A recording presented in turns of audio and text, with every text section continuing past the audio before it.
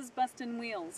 We are now at the top of Figueroa Mtn Rd Park, and this is actually a national forest. It's beautiful out here. There's a lot of green rock, as you can see. This is probably limestone. This one's coming home with me. But this canyon is gorgeous, and this place is well known for two different reasons.